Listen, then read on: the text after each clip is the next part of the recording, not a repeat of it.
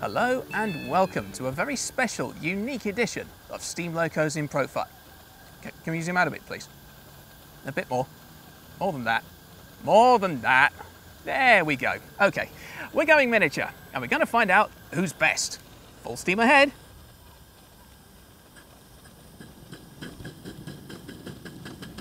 Oh, come on, it could be worse. You could be watching Trainspotting live.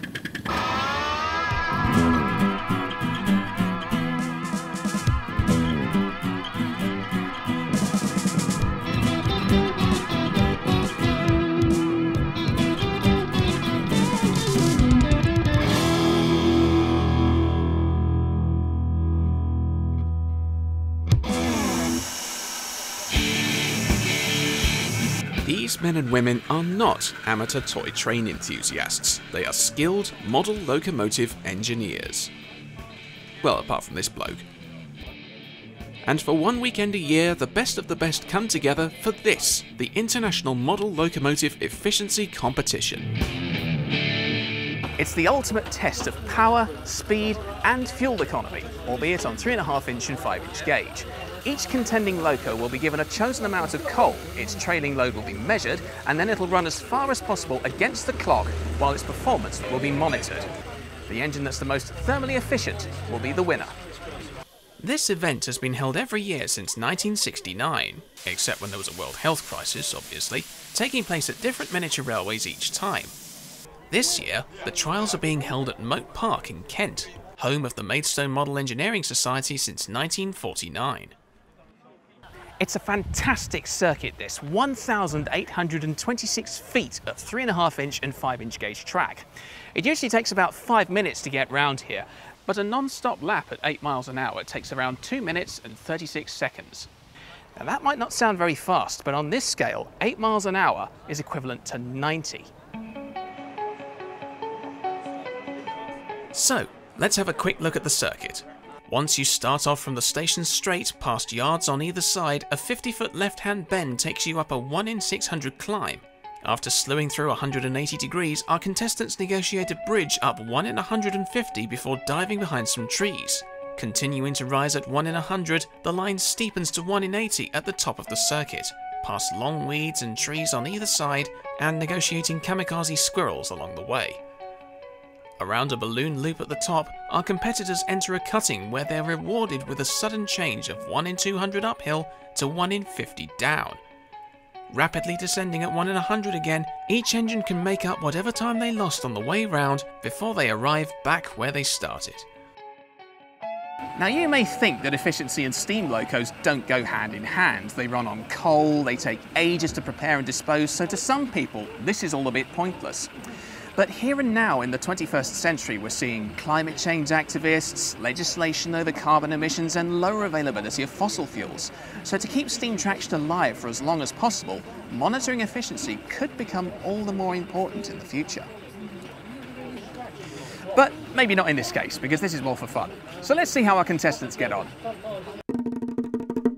First up is a B1. There were 410 of these LNER 460s built between 1942 and 52, and this is one of 3 taking part in the competition, entered by Guildford MES representative and professional gardener Matt Butler. It actually belongs to my club. It used to belong to Paul Tompkins, and he wanted to get rid of it or sell it on to move down to Devon.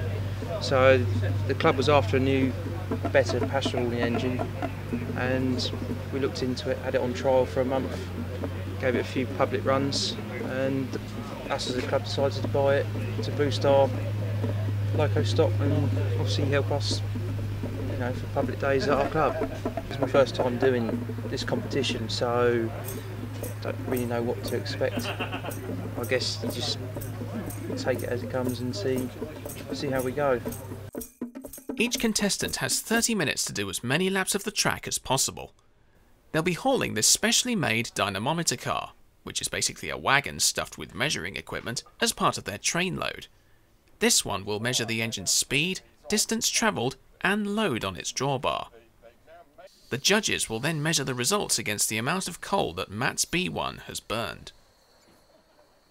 our contestants will be burning Welsh anthracite coal, which is more compact and carbonated than normal bituminous coal, but it also burns hotter and more economically than other fossil fuels. But with the last coal mines in Britain due to close very soon, it could also be the rarest in years to come. To make sure there's no cheating, our contestants will also have someone behind them to observe their firing. For this run, Matt's B1 has taken on 2 pounds of coal and has 13 passengers on his train behind the observer. One last addition of coal to the fire, the signal shines green, and he's off. IMLEC 2021 is underway.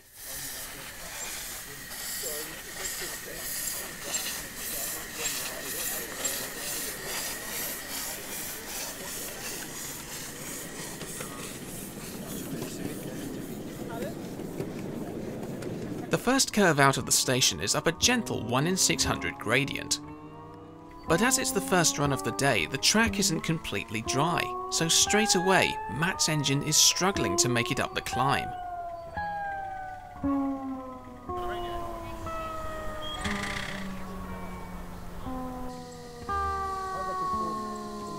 Three times Matt's engine has to back down in order to try another run at the hill, even dropping off passengers as he goes. The rules state that you can drop passengers if you're struggling to start again, but once those passengers are off, they can't get back on again. What's more, contestants who stand still for 8 minutes will be out, so the pressure's on Matt to get his engine round the track. But even half a train load is too much for the slippy B1. Eventually, Matt's engine runs out of time and has to be given a push back to the shed. Driver is sitting at abandoned.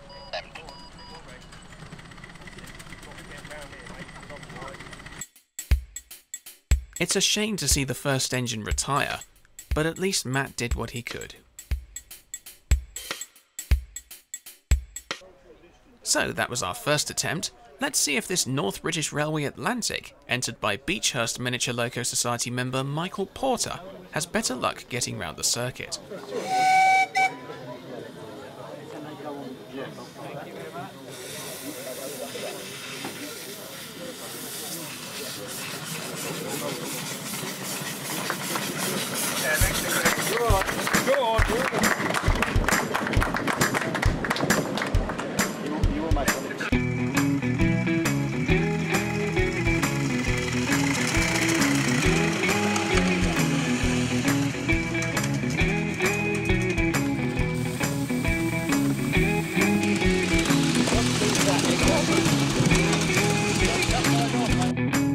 British built 22 of these H-Class 442s between 1906 and 21 to the design of William Peyton Reed.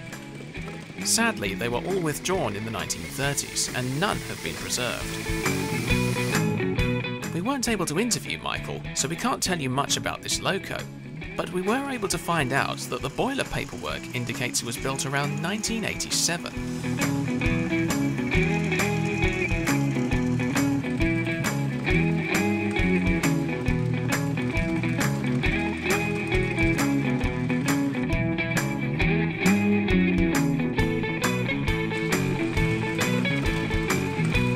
Contestants can use as much water as they like, but stopping for water and starting up again can waste precious coal, so Michael has to collect his on the move, TPO style.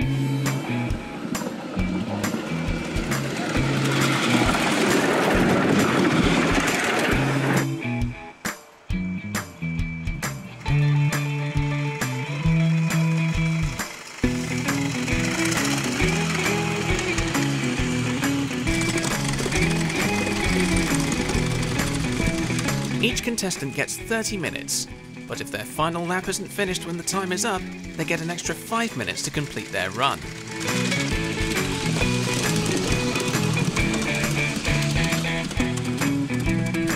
He only had 3 people behind the observer, but Michael's Atlantic was able to travel 16,634 feet without stopping on 2.4 pounds of coal. So, the first completed run of the event reveals that the North British Atlantic from Beechhurst achieved a thermal efficiency of 0.4458%. Well, that's a start at least. Next up is a Britannia, one of two in this year's contest, entered by Gravesend representative Carl Midgley. However, when we arrived to interview Carl, fellow Gravesend member Andy Healy was entering Carl's loco on his behalf, for reasons that none of us were expecting. He died this morning, so My condolences. my sister has asked me to run it for him. So, fingers crossed, I'll give it a good run round today. He started building it when he was 16, while he was at college, learning to be an engineer for Dartford Power Station. It took him a few years to build. He's done a couple of IMLECs with it. I did spray it blue for him, because he wanted it blue, same as Tornado. So I just want to run with a few people, a few family members,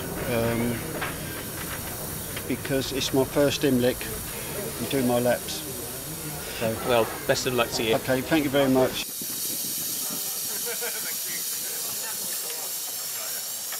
We were going to make a joke about our experience of Britannias being unreliable. But given the circumstances, we just hope that Andy can give Carl a good send-off.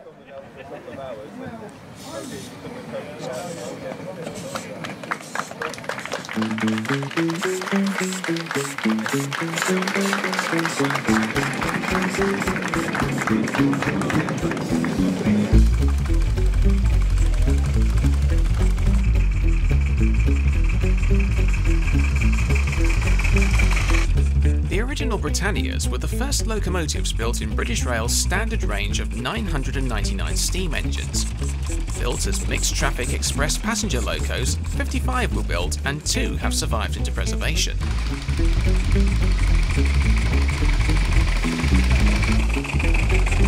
The full-size Britannias were claimed to reach speeds of up to 100 miles an hour, and with Andy at the regulator and 8 passengers behind his observer, this one was flying!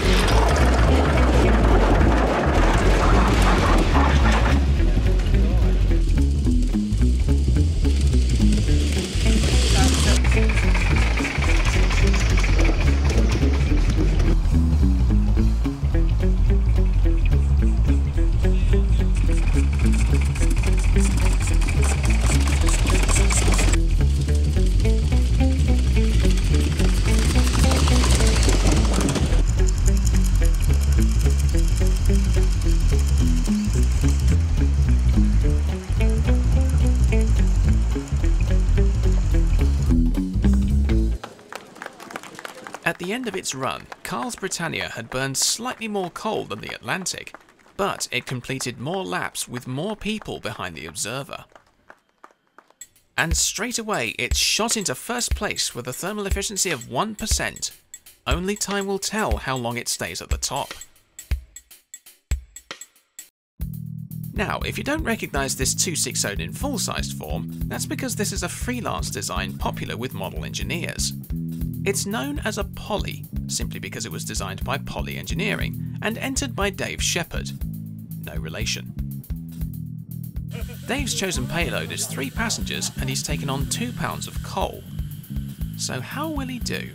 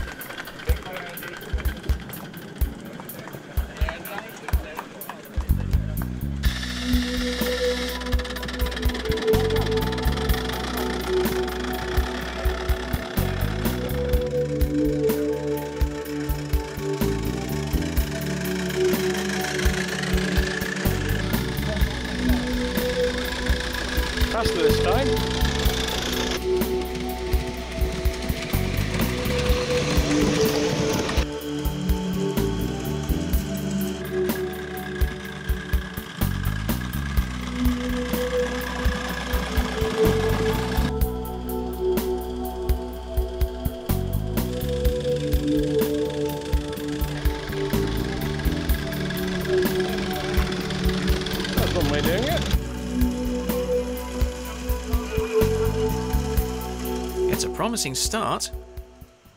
But after just 3 laps, the Polly has had to stop to build up more steam. It's not just a case of piling endless amounts of coal on the fire. Dave has to make sure it burns hot enough for his Polly to generate enough steam to start up again.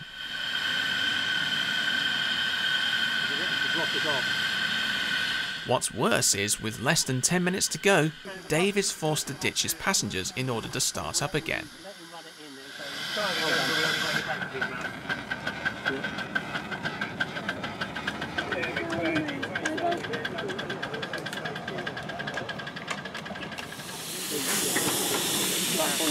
With less than 90 seconds to go on his run, Dave decides not to take his engine any further. It's only run 9,564 feet across 5 laps. But the judges have declared the Polly has completed its run and beaten the Atlantic, so it's now in 2nd place. It's mostly been Eastern, Standard, and neither of those things going on here. So here's one from the Southern Railway, a Mansell U-Class 260, entered by famous American music composer, Southport MEC member, John Williams. Well, the loco was bought by Ben Paviour on May 12th, and he bought it as a running loco, but then it turned out that it wasn't a running loco, so we ended up having to strip it. As his business is building engines for people, it was on the back burner, on the back burner, on the back burner, and then it was getting a month, and I was like, well, I'll enter it for a laugh. It's quite reassuring to see John's U-boat complete, to be honest, because the photo he submitted with his application was that. So at least he's feeling confident. More confident than we imagined. We were told the engine's valve gear had been set on a bench at a motorway service station on its journey down to the track that morning, so the loco hasn't had a chance to run in yet. And it shows.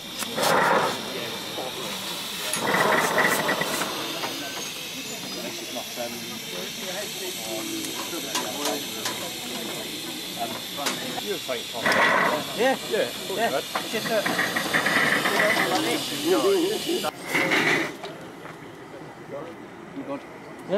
Initial testing reveals the engine seems a bit tight. But John's going to give it a go anyway, so let's see how he gets on.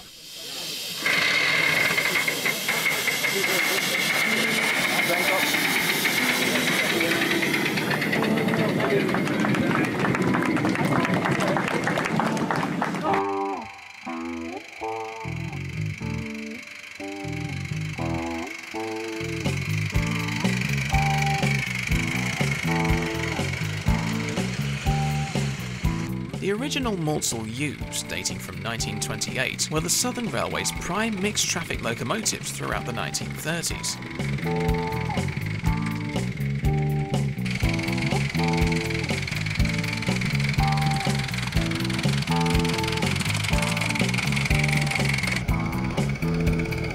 The timing may be out of beat and the cylinders may have thrown half an ocean out of the chimney, but John's last-minute loco puts in an excellent first lap and makes good progress for the second.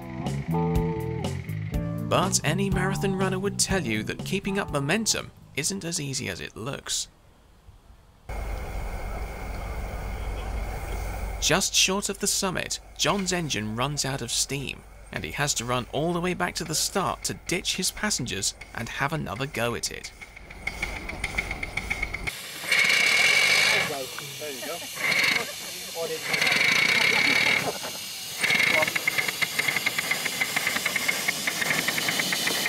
Just for not steaming about the blow. No. Close drain cocks.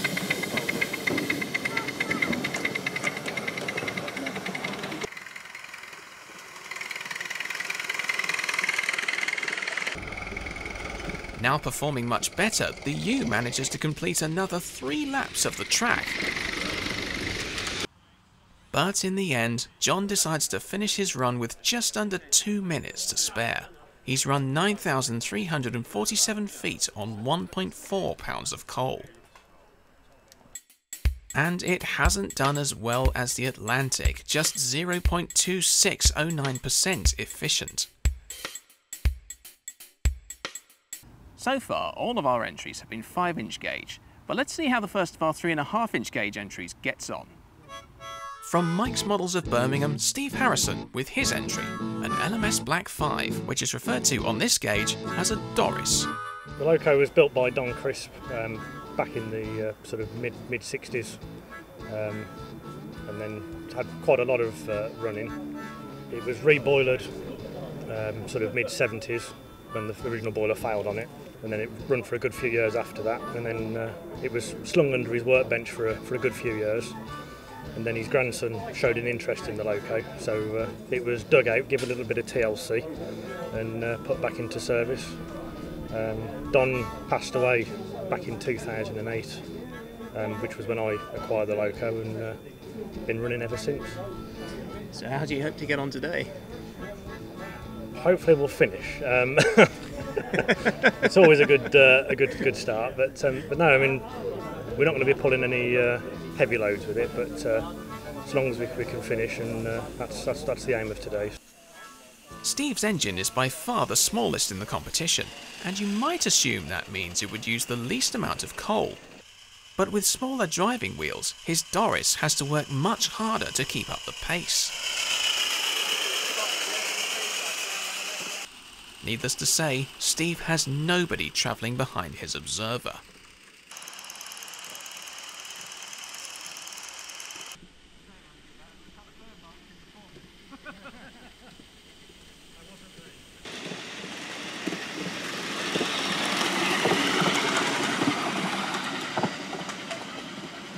After 4 laps, the engine has been pretty consistent, but somehow Steve has managed to run out of steam going downhill on his 5th lap. His Doris has had to stop for a blow-up.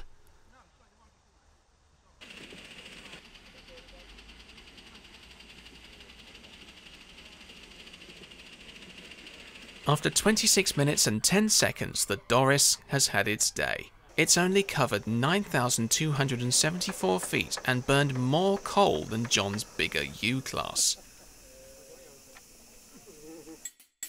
So it's gone to the bottom of the leaderboard, just 0.0603% efficient. Another 3.5-inch gauge entry, and it's another pre-war Southern type, entered by another Southport member.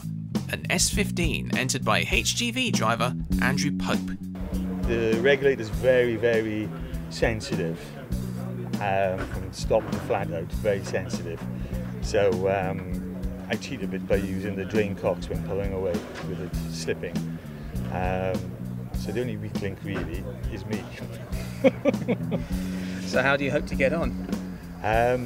If I can run for 25 minutes, I'll be very, very happy.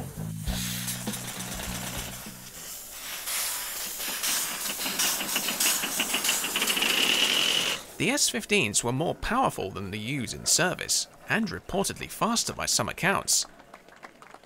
But scaled down on this track, Andrew's S15 may have to work much harder to keep up with the pace of John's U. How will that affect his result?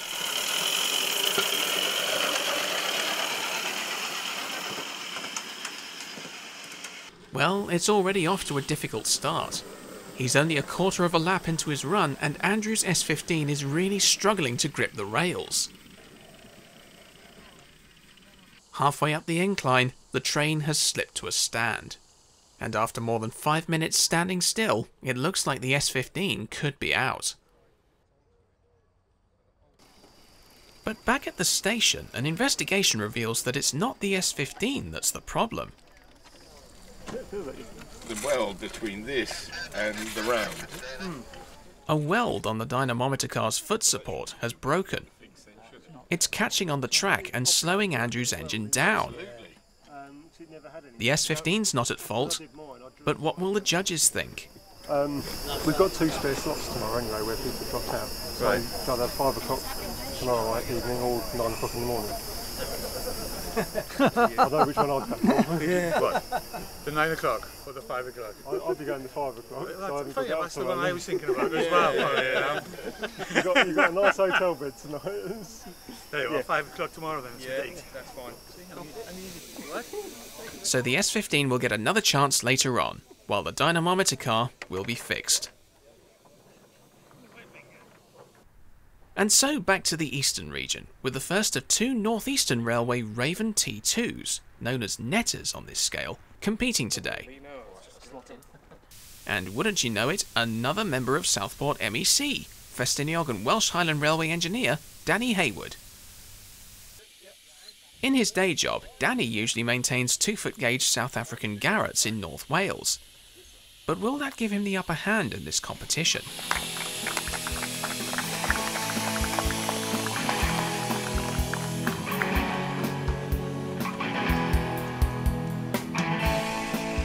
The T2 was a heavy freight designed by Sir Vincent Raven.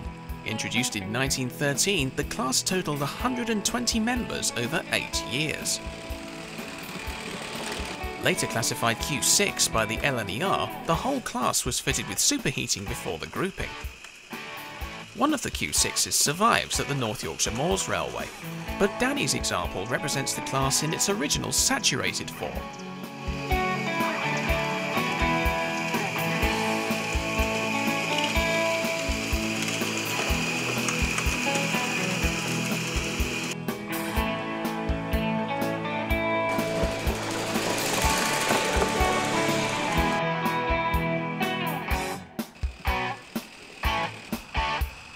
Don't forget, after 30 minutes are up, our contestants have an extra 5 minutes to finish their final lap.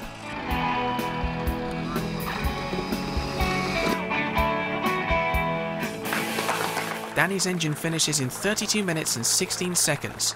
He didn't have any passengers, but he only burned less than 1 pound of coal and travelled 14,831 feet.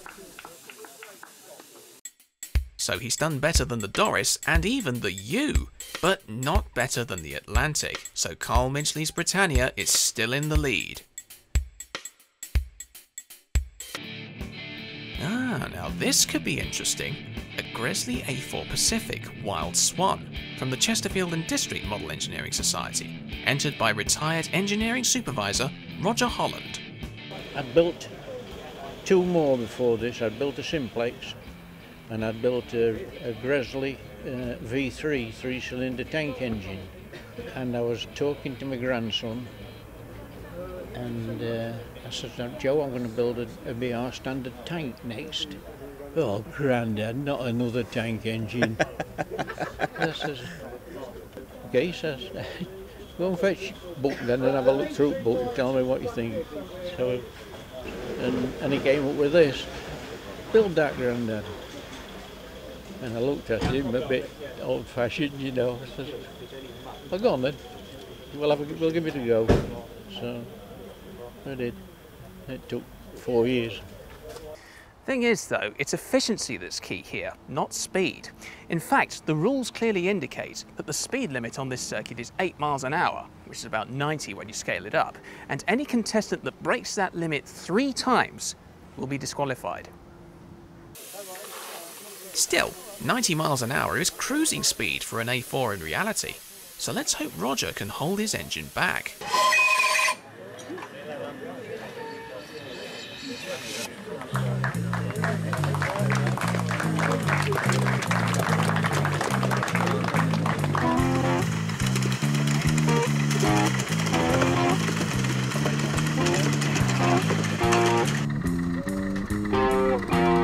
With 8 passengers behind his observer, Roger's engine has quite a load to pull. And while he's going well, he doesn't seem to be going quite as fast as Carl Minchley's Britannia.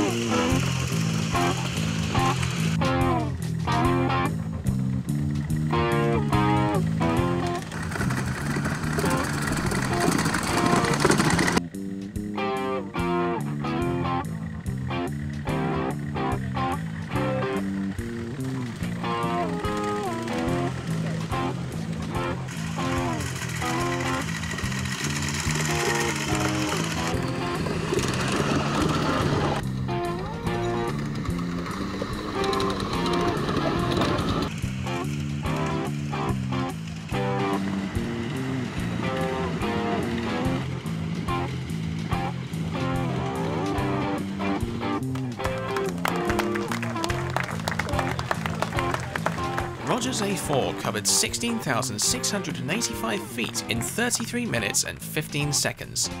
But he's burned nearly 3 pounds of coal, more than half a pound more than the Atlantic. But he has pulled twice as much weight in the process, so Rogers A4 has at least beaten the North British Atlantic and the Polly. Gresley's finest is currently second best. Will it stay there? From the fastest steam locomotive on the LNER, back to one of the slowest, in theory. Another North Eastern Railway T2, this time in 5-inch gauge, entered by groundsman Harry Wilcox of the Ickenham and District Society of Model Engineers. If Danny's smaller netter is anything to go by, this one might be even more efficient because it shouldn't need to work quite as hard to keep up the pace. But let's see.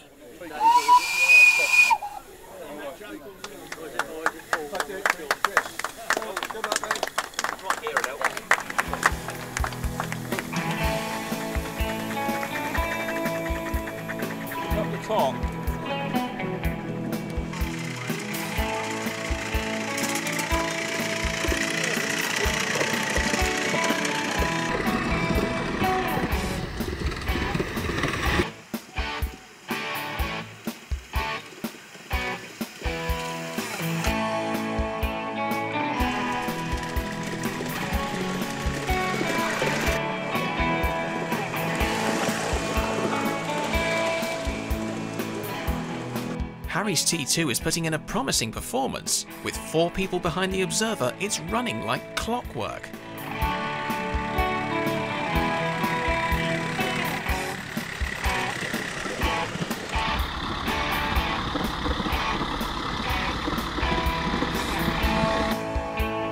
Five laps into his run, Harry looks like he could put in a good result. But then...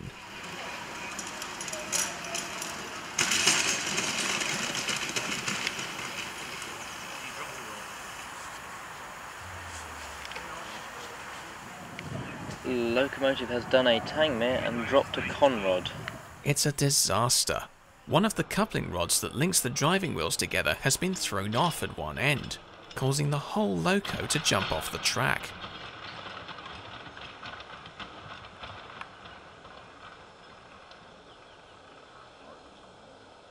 The rest of the engine isn't badly damaged, but repairs can't be made in time to finish the run. Harry and his team have no choice but to retire. Harry and his engine limp back to the shed, receiving a hero's welcome. We had a bit of fun there. It was a strong start, but Harry's T2 is out. The leaderboard remains unchanged.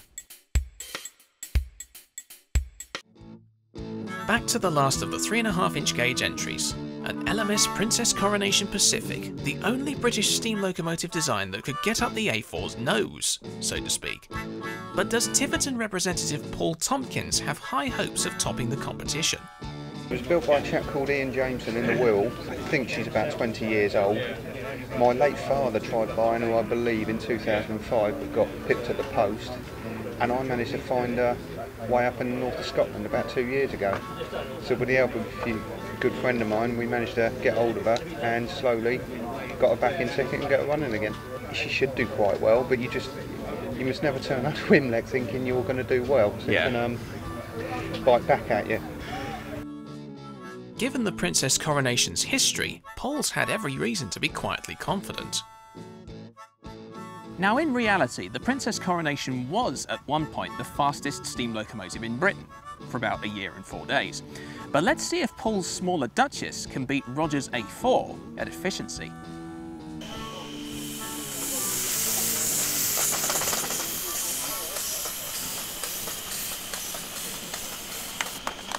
He's only got 2 people behind him, so he's got a quarter of the A4's load, but the rain has started to settle in.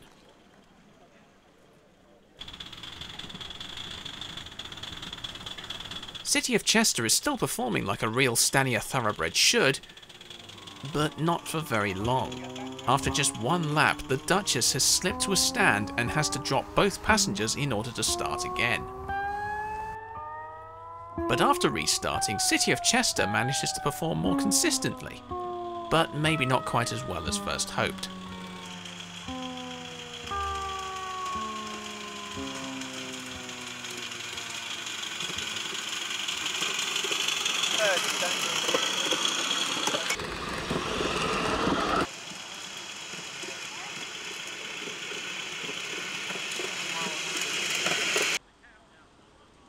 And after 26 minutes and 54 seconds, he's only covered 8,725 feet, the lowest distance in the contest so far.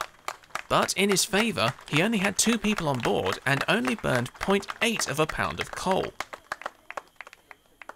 So with those figures, Paul's Duchess has beaten all the 3.5-inch gauge entries. But the smaller scale means that he's had to work much harder than Roger's A4, which means once again the West Coast has lost out to the East. Over the hump with the B1s, the second of 3 in the competition, also representing Southport MEC, entered by house fitter Marcus Peel. I bought the Loco about 4 or 5 years ago. He was an ex-Leyland member. I've had new bobbins done and new piston rings. Entered a couple of times in the IMLEC. I've done, I think I've come 5th or 4th in the Birmingham one in 2018. Presumably you're hoping to do quite well this time. Hopefully, it'll be good. Is that the right one, yeah? Yeah. Okay, you happy with that? In fact, Marcus's B1 came first in the 2019 IMLEC competition, so this is one to watch.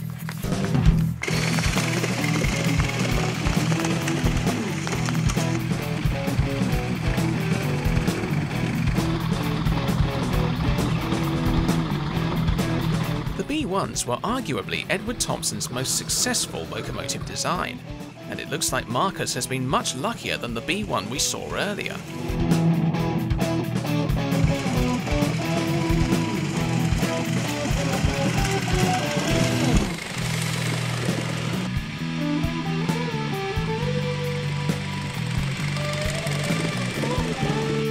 Marcus's B1 has travelled 16,605 feet with 7 people behind the observer, and he's only managed to burn less than 1.6 pounds of coal. It's looking good, and it is good! With a thermal efficiency of 1.1289%, the B1 has taken the lead from the Brit. Now to one of the most technically advanced of the freight engines in the contest, an LNER Gresley P1282. There were only 2 of these built in 1925 for heavy coal trains and lasted barely 20 years in service. And this one comes from Jeff Moore of the South Holland Society of Model Engineers. That's the district of South Holland, by the way, not the country. They are heavy mineral engines. They were constructed primarily to take 100 coal wagons from New England Yard at Peterborough down to Fern Park, north of London. They would take that load down one day, and then the following day they would bring another 100 empty wagons back up to Peterborough. The thing which is unique about the engines is that they have a booster. The booster is a little 2-cylinder engine which drives the wheels underneath the cab. On the model, it is a working booster. I decided to make it operable by using compressed air. I have to use a pump to pump up a tank which is hidden under the back of the tender to give me a compressed air reservoir, which then operates the various valves and cylinders to operate the system, to put it into operation. The P1's original tractive effort was 38,500 pounds, but with the booster it increased to 47,000 pounds. Mind you, it's just as well that Jeff's one runs on compressed air, because the original boosters just wasted fuel. Jeff's engine is one of 3 locomotives in this competition to come with 3 cylinders. So let's see what advantage that gives him as he takes on an impressive 10 passengers.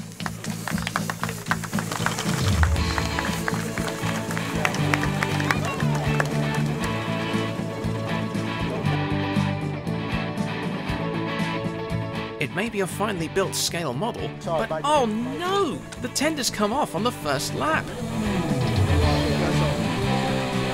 Perhaps the scale is a little too fine. Jeff manages to restart his loco, but during his run the tender managed to derail another 2 times.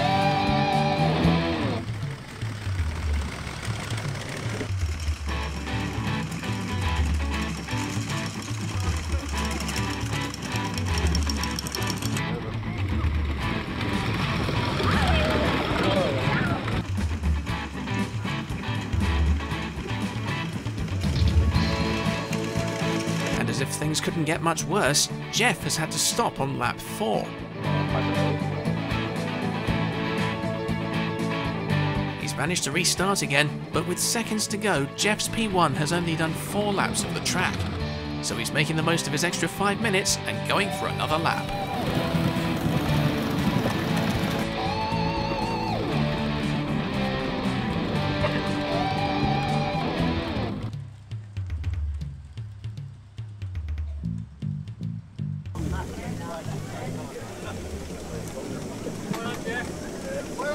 In 34 minutes and 22 seconds, the P1 burned 1 pound less coal than the A4, but it only covered 9,274 feet.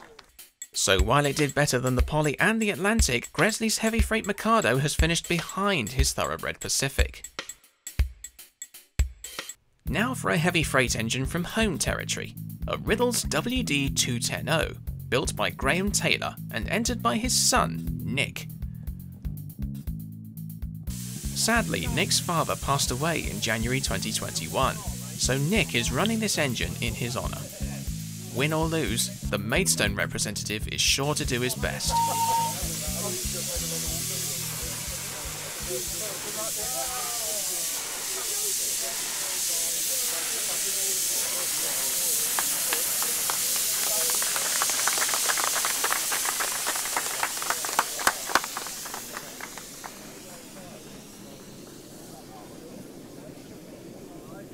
There were 150 of these 210Os built during World War II, and when a smaller 280 version was trialled against some Eastern, Midland and Western equivalents in 1948, it proved more efficient than all of them.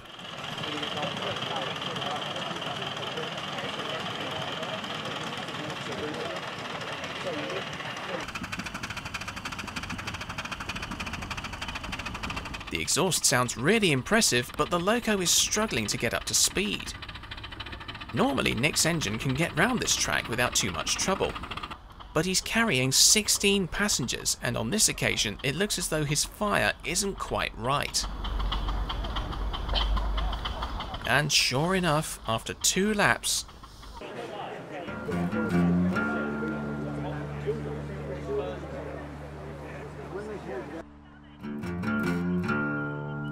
Nick backs his train down in order to get a better run of the climb.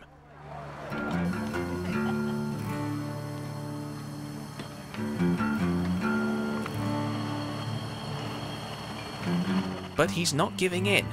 Nick is determined to finish this lap with all of his passengers on board.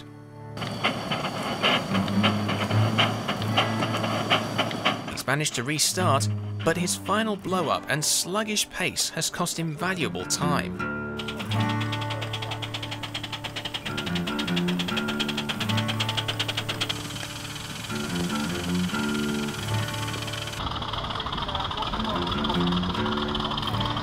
On his final lap, he's managed to build up some good speed, but it's too little too late.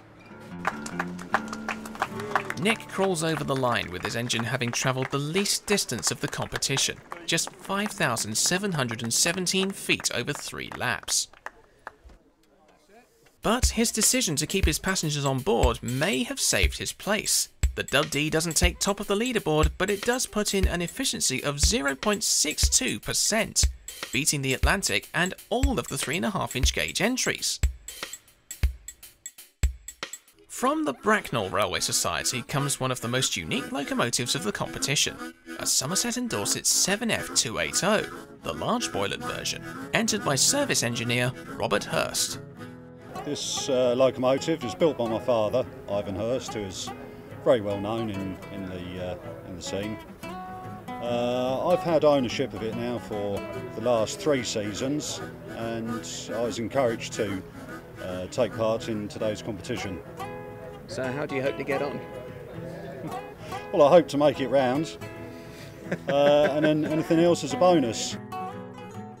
But will it be efficient? I'm not so sure. I mean, the 7F is a really impressive machine. It has a higher tractive effort than a Royal Scot. It has immense stopping abilities, and standing near one gives you the shivers. It has real stage presence. But a full-sized one also burns around 80 pounds of coal every mile. So to be honest, I have my doubts. But then again, there's a Britannia and a B1 leading the competition without any breakdowns, so anything seems possible here.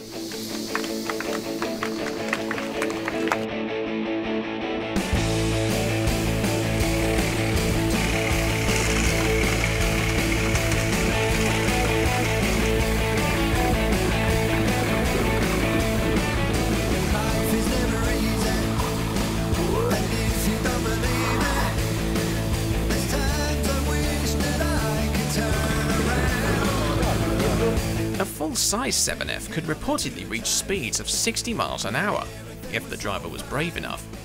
But with 6 passengers behind the observer, Robert's 7F blitzes round the track at a scale speed that seems even faster than that.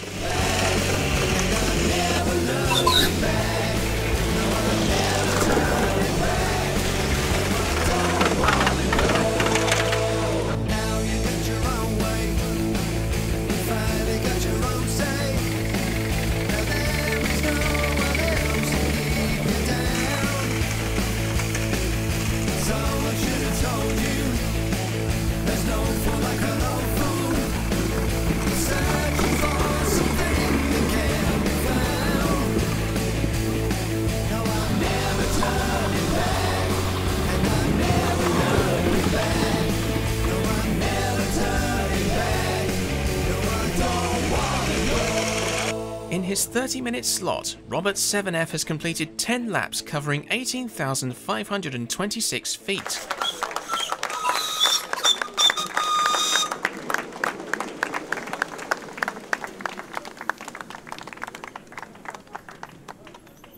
But how efficient has his loco been? Let's have a look. And how's that for a surprise? Robert's done more than just get round. The 7F has tipped the B1 off the top of the leaderboard. Another freelancer, and it's another Poly, a Poly 6, this being the tender engine version. But does Derby representative Duncan Stagg have high hopes of beating the Poly 5? At its core, it's a Poly 6 with slight modifications. So I've added a weir pump onto it and a few other bits. I put a light in the cab so that I can run at night, because our club has quite a lot of interesting features and we do a lot of night runs. But it originally started because I got as a retirement project with me and my dad, and it kind of went from there, and then lockdown happened and everything, and it kind of was the well, a bit of an escape during that. And she'd say I finished building her up over lockdown. I like to think it's unique even by Poly standards,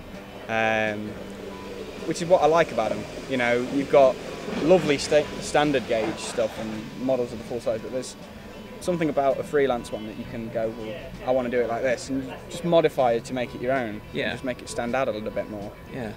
So how do you hope to get on today then? Well, this is my first time kind of competing in IMLEC, or generally kind of running for any long extended period of time.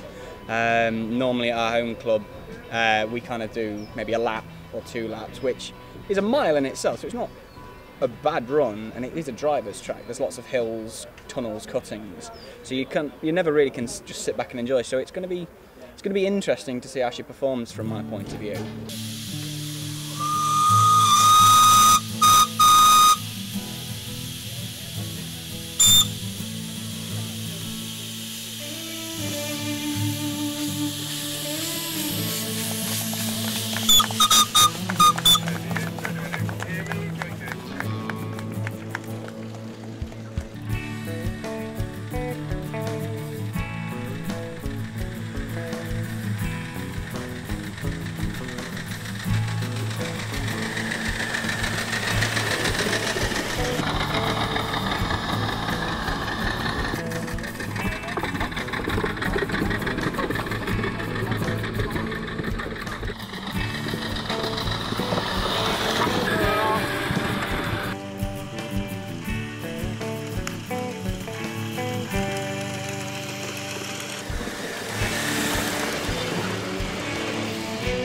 Duncan's off to a brilliant start and is roaring along. But he's blowing his whistle an awful lot and wasting precious steam.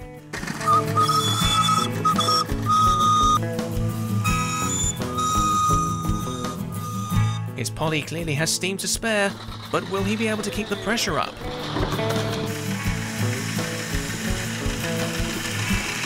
Well, 7 laps in, karma strikes. I'm not having such a good run, Ruin. The coal has burned well, but it's finally clogged up his engine's tubes. Even with the blower on full blast, Duncan's Polly can't make enough steam. With time against him, Duncan decides that, after a spirited attempt, it's best to retire. Come on! Come on! Come on, girls! Come on! We crest the damn hill! But even in defeat, Duncan is determined that his engine will crawl home under its own power. Stop here! Everybody back on! No, I'm not allowed! He gave a good performance, but Duncan's Polly has wheezed out of the competition. The leaderboard remains unchanged. But for how long? The judges have allowed a gap in the proceedings so that Andrew Pope's S15 from earlier can have another go with the repaired dynamometer car.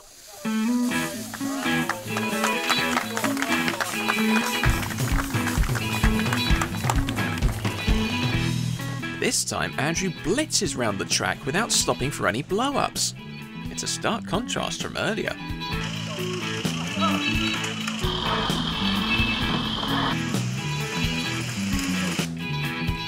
He's putting in a good performance. Oh, but hang on a minute, what's this? Andrew's injectors have overheated. He's had to stop to pour cold water on them in order to get them working again. Crisis averted, the S15 restarts, but the pit stop has cost him valuable time.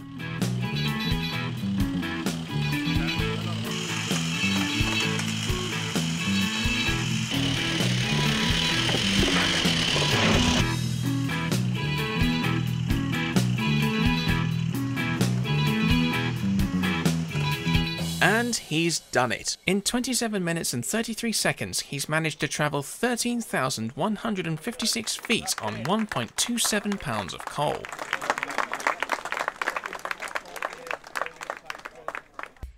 But he wasn't carrying any passengers, so his efficiency score is still very low. The 3.5-inch gauge S15 finishes second to last. But at least he's finished his run.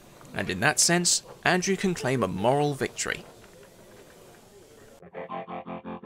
Back to the 5-inch gauge prototypes now, with a Riddles 9F, built by another Chesterfield and District member, Dave Kerry.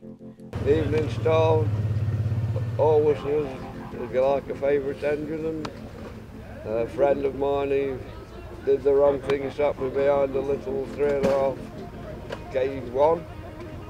And didn't look back since then, so I blame him for all that. In steam days, 9Fs were known to reach speeds of up to 92 miles an hour. But again, it's not speed we're after.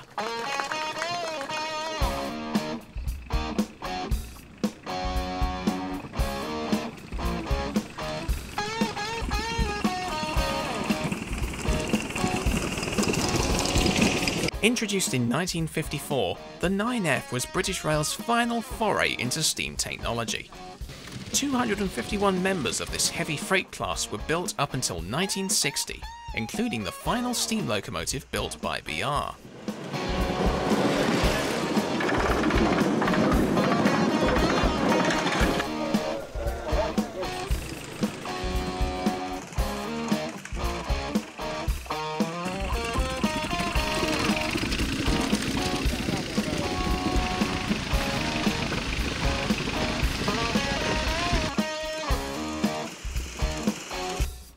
In 32 minutes and 33 seconds, Dave's 9F manages to take 8 people around 9 laps of the track on 2.58 pounds of coal. An impressive performance for a heavy freight machine. But it's not quite as impressive as the 7F from earlier. Dave's 9F has come in rather predictably behind Carl's Britannia. And wouldn't you know it, another Stanier Duchess, City of Birmingham in 5-inch gauge, which is the nearest most of us will get to seeing City of Birmingham run in any gauge, entered by Paul Tomlinson. Right, this loco was built about 10 years ago and it's not run very much at all, and about 18 months ago stripped it down totally, down to the last nut and bolt, rebuilt it, reworked it, added some scale detail and painted it blue. Originally this one was green, but now in the LMS blue livery. The City of Birmingham still exists in the Think Tank Museum in Birmingham, so I've spent quite a lot of time on the real thing, measuring things up, and the end result. Well, it looks good. Looks really good. But how do you hope to get on? If I come mid-table, I'll be happy. I'm here to take part. Being the local club for me, I'm not here to win it. I just want to take part.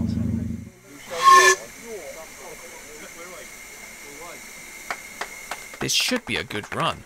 Paul's Duchess is on the same scale as Roger's A4, so it looks like there may finally be some Stanier Gresley competition.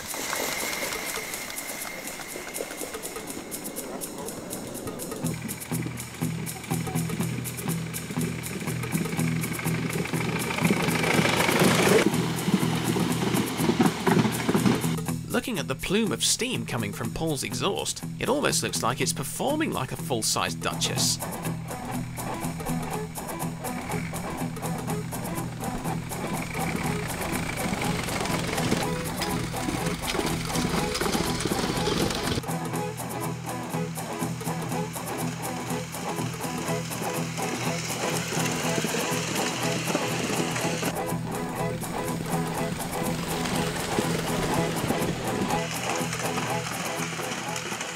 Paul's Duchess sets off to a promising start. But soon enough, the blow-ups begin.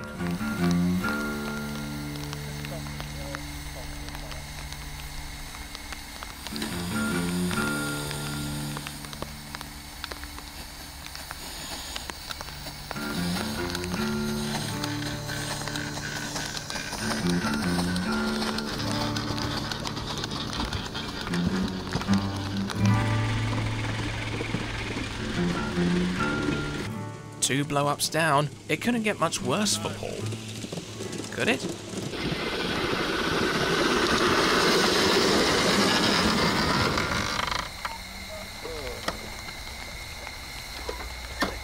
Sorry. The motor on the loco seized up. First a lack of steam, now it's a lack of lubrication that's Paul's problem. The valve gear has seized up solid. There's no choice but to drop the fire and carry the engine home on one of the trolleys.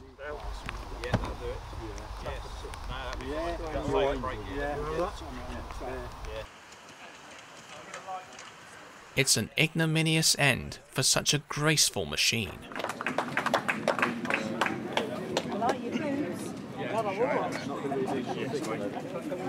What did I tell you about the colour?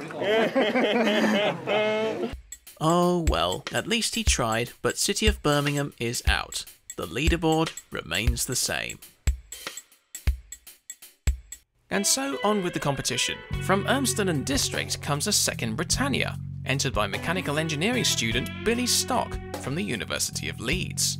I bought it about 3 or 4 years ago, and me and my good friend John Holroyd have rebuilt all the valve gear, so got all the geometry right, put clue pit rings, so piston rings on the bobbins, and done a couple of other little tweaks to hopefully make it a bit more efficient.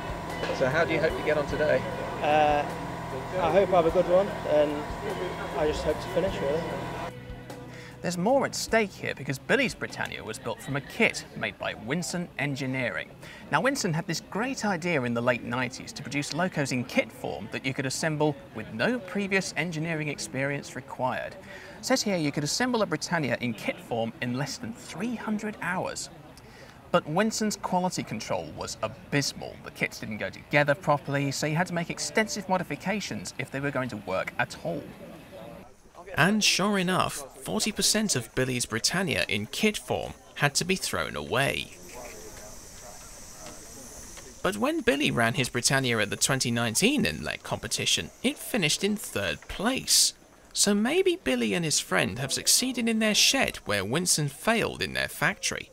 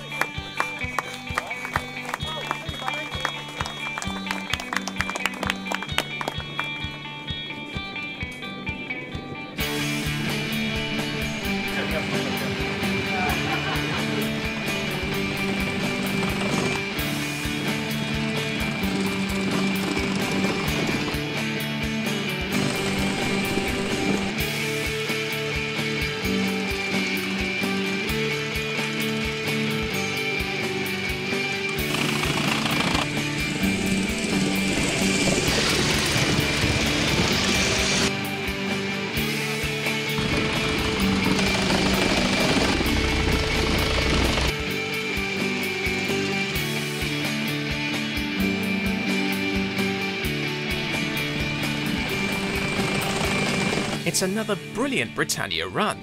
He's carried fewer passengers than Carl's engine, but he's used less coal and covered an amazing 20,576 feet over 11 laps of the track. Will this be enough? Well, let's have a look and see what the judges worked out. I don't believe it! Billy's blown the 7F out of the water, 2.23% thermal efficiency. With 5 contestants to go, it's everything to play for here. The last Britannia down, and now from Leeds, the last B1, Wildebeest, entered by accountant Judith Bellamy. It was built by my father, Arthur Bellamy, over about 17 years, named after my mother, so my father tells me. There's a picture, I believe, in the programme of it as the basic chassis and the the smoke box, and my brother's looking at it. My brothers are both older than me, they're both now retired and grandfathers, so that tells you how old it is. It has been reboiled about 10 years ago, and a bit of fettling, but it's not been run a great deal in the recent years. If I finish, I will be happy. It looked promising. But when Judith fired her engine up, it was losing steam faster than it was generating. There's a leak somewhere which may cause the engine to retire before it's even started. There's a gap round there. Yeah. Yeah, look. The door ain't shutting. It's not pulling up on the dart. On close inspection, the smokebox door wasn't fully shutting. Air is escaping around the edge of the door, causing the drafting to fail. But, thankfully, there's a simple solution to the problem. We've just got to be just right, haven't we? Yeah. You know what they say, if in doubt, hit it with a hammer. Yeah. I know, but I've got various spares and things that I've, We'll find out later if the repairs on Judith's B1 have worked. Meanwhile, the judges hurry the next contestant out to the track. For Great Western fans, don't worry. Here's the first of 2 Western entries today. A Hawksworth 1500 pannier tank, entered from Bracknell Railway Society member David Mayle. I bought it as a part-built chassis. There was no plate work on that, the boiler I had to assemble and everything else. It wasn't my first choice, I'm not a Great Western fan, but it just happened to come with something else. So I took it on from there and built it up, and this is about the 4th, 5th engine I built. About 20 odd years old now. Original paintwork, apart from that, she runs very well. How do you hope to get on in IMLEC? Dare I call the gremlins in? I got pipped to the post last at Southport. I was second for 3 days, first for 3 days, and just got pipped on the last run. We'll see what the fates put for us today. The 1500 was one of the last developments of the Great Western pannier tank design, and perhaps the most radical. With outside valve gear and cylinders and an extended smoke box, only 10 were built to haul empty stock workings around Paddington. On this scale, the 1500 is popularly modelled and nicknamed the Speedy. But does speed equal efficiency in David's case?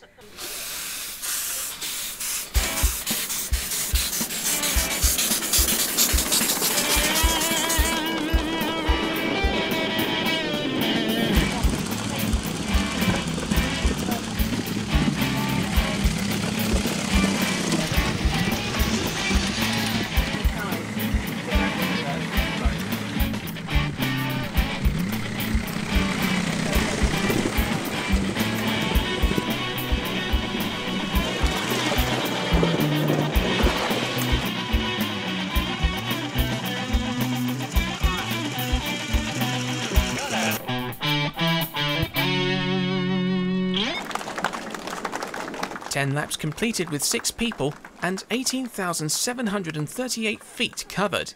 David Speedy has certainly lived up to its name. And this is a surprise. He's only gone and shot into 2nd place. Billy's Britannia is still ahead, but it's been given a good run for its money. Back with Judith's B1, the problems have been sorted. And after a top-up with water and a last-minute build-up of the fire, the wildebeest is ready to run.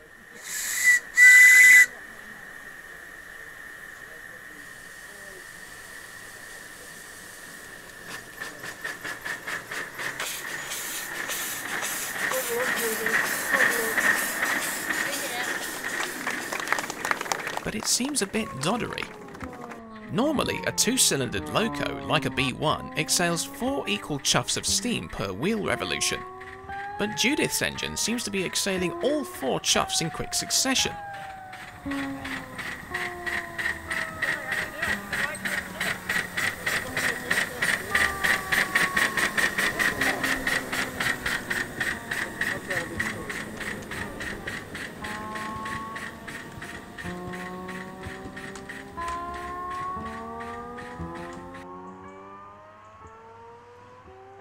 Twice on its first lap, wildebeest stalls and has to let off passengers in order to start again. But remember, once passengers are off, they can't get back on again.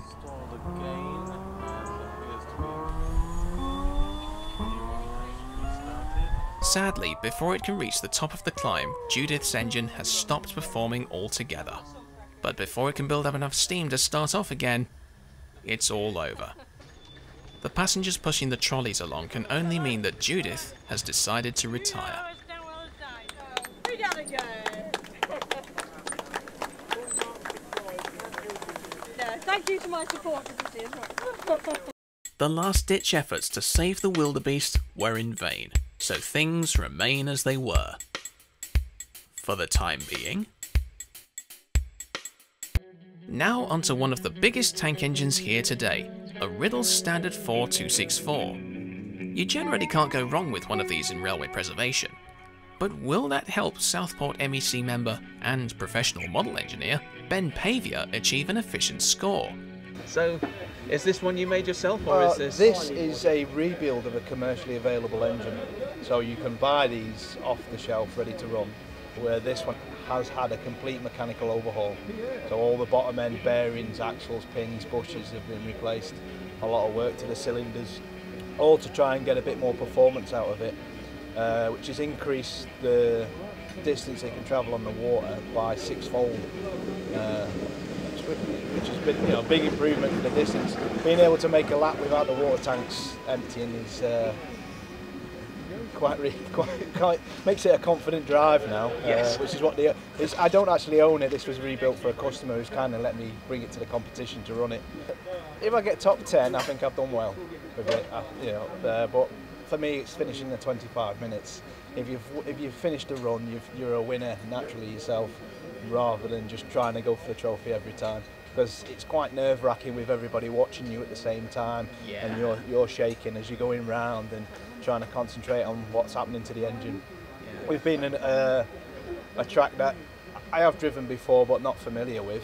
I don't really know the engine, so I don't know what's going to happen, how it's going to behave on the gradients and so on. So I'd probably take a light load and just try and complete the distance on as little coal as possible. He's only carrying 3 passengers, so let's see how the standard tank gets on.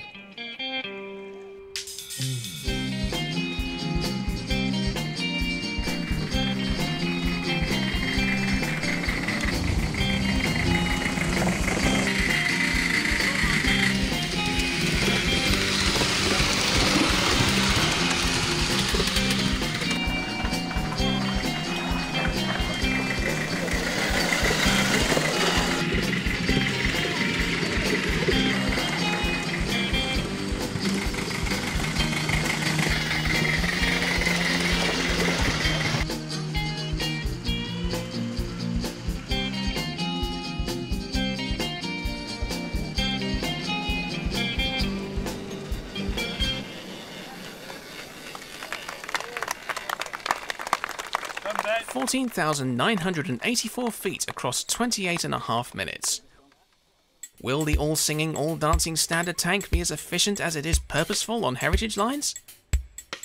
Nope, not even close to the top. Ben's standard burned a surprising 2.26 pounds of coal. It turns out the WD, P1, 9F and 7F performed better on this occasion. Better luck next time, Ben. 2 more contestants to go and it's still all to play for. Following up from Chesterfield's performances, it's up to John Cottam to achieve efficiency with his L&E RP2, with the A4 styled Bugatti nose. Well, it's the third engine that I built. I built a Britannia and then a Merchant Navy, and then I decided that I would build this. It's one that I've always liked, and my grandmother was from Scotland and this used to run very near to where she lived. The choice was made when I got a calendar for New Year's Eve 2007, and on the calendar was this locomotive, so that was choice made. I just hope to do well. I've done well before, so try and do well again.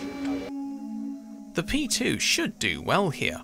3 cylinders and 8 large driving wheels should provide a good balance of speed and power. But will John's 12 passengers slow him down? Watch this.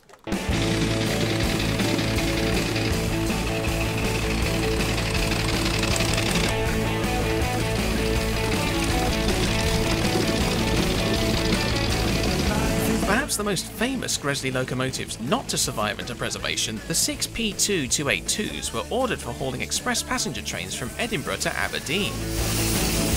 Wolf of Badenoch, built in 1936, was the last of the Hexad, and following a rebuild in the 1940s was withdrawn and scrapped in 1961. But if John's engine is anything to go by, the P2s were certainly fast. And lively too. Just look at the way the engine bounces and sways around at speed. Too much bouncing and John's engine could jump off the track if he's not careful.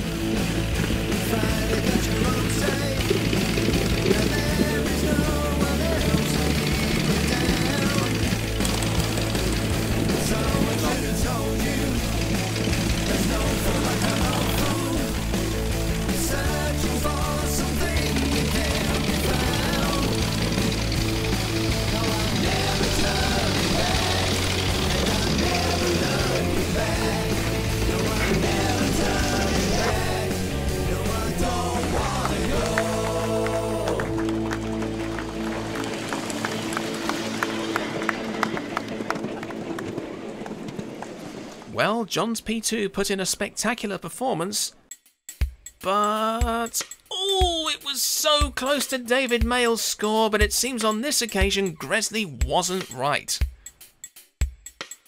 And so it's all down to this. From the Leyland Society of Model Engineers, a Great Western 5101 large prairie tank, entered by retired BT engineer Alan Crossfield. I started it about 2001, completed 2005, and I've been passenger hauling with it since then on my local track at Leyland in Lancashire.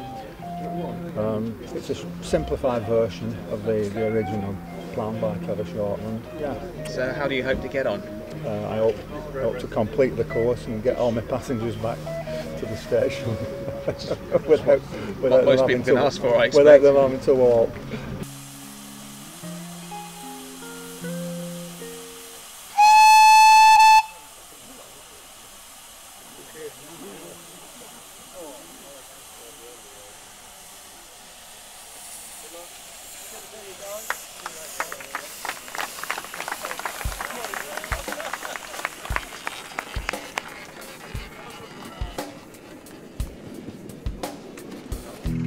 The Great Western built 306 large prairies between 1903 and 49 across 7 variants.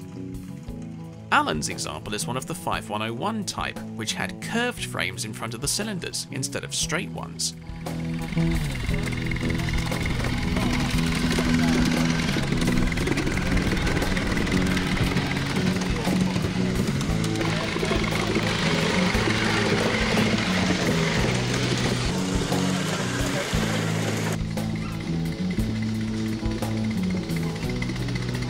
But after a few laps, he's beginning to struggle.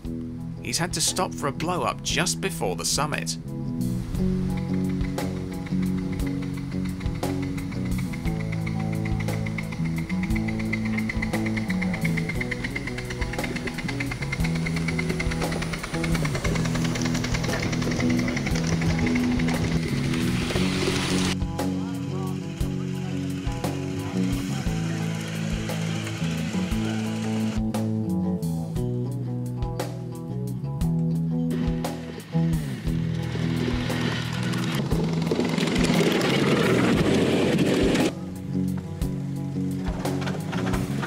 Progress picks up again, but by lap 6, his progress doesn't last.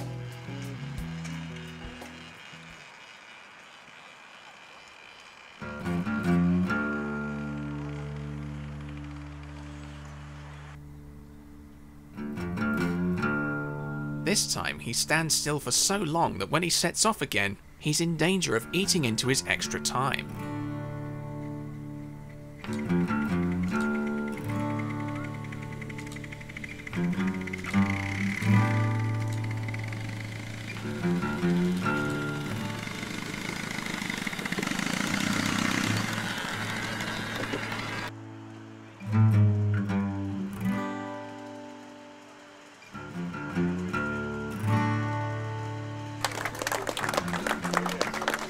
And that's it, it's all over. Alan's taken 6 people along 11,241 feet in 32 minutes and 18 seconds. But how did his prairie get on? Well, he's come in 4th, and he's burned the least amount of coal in the 5-inch gauge lineup, just under 1¼ pounds. So it turns out right at the last minute, both Western entries have ended up in the top 5. And that signals the end of the competition. Everybody started, but sadly some of our contestants didn't finish. Nevertheless, we've seen some spirited entries from Matt Butler's B1, Harry Wilcox's Netta, Duncan Stagg's Polly 6, Paul Tomlinson's Stania Duchess, and Judith Bellamy's Wildebeest. Thankfully, 19 entries did finish. So, in last but by no means losing place, Steve Harrison from Birmingham with his 3.5-inch gauge Doris. In 18th place, Andrew Pope from Southport with his 3.5-inch gauge S15. Bringing up the rear of the 5-inch gauge entries, John Williams with his barely completed Monsell U-Class Mogul. Ahead of John in 16th place is railway engineer Danny Haywood with his 3.5-inch gauge Netta. Only just ahead of Danny in 15th place is Paul Tompkins with his 3.5-inch gauge Duchess City of Chester. In 14th place, the North British Railway Atlantic from Beechhurst. 13th may be debatable over luck, but it was Dave Shepherd's engine management that got his Polly 5 around the track. 12th place goes to professional model engineer Ben Pavia with his Standard 4 tank. Nick Taylor takes 11th place with his 5-inch gauge Dub D Kitchener. Entering the top 10 is Jeff Moore with his LNER Gresley P1. Just pipping Jeff to the post is Roger Holland with his A4 Pacific Wild Swan. In 8th place, the 5-inch gauge 9F Evening Star from Dave Kerry. 7th place goes to Britannia Pacific Apollo from Andy Healy for the late Carl Midgley. 6th place goes to the only B1 that managed to complete the contest, Springbok from Marcus Peel. At the top of the top 5, surely the real surprise for this year, the 7F280 from Robert Hurst. 4th place goes to Alan Crossfield with his Great Western Large Prairie tank. In 3rd place, the bronze runner-up is the highest scoring 3-cylinder engine of the competition, the 5-inch gauge LNER P2 from John Cottam. In 2nd place, the silver runner-up is the Great Western 1500 pannier tank from David Mayle. But the winner of the 2021 International Model Locomotive Efficiency Competition is 5-inch gauge Britannia Pacific number 70030 William Wordsworth, entered by Billy Stock.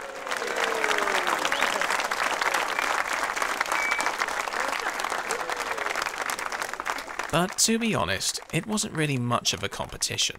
Not because the winning engine superseded the others, but because the competitors weren't in it for the top prize. Everyone taking part, whether they got round the track or not, was here simply because they wanted to be here. Whether they disintegrated, retired, ran out of steam or slipped to a stand, every competitor put on a great show. And regardless of their performance, every contestant showed that, even when scaled down, the power of steam can unite the masses regardless of politics, religion, age, gender, or anything that segregates society.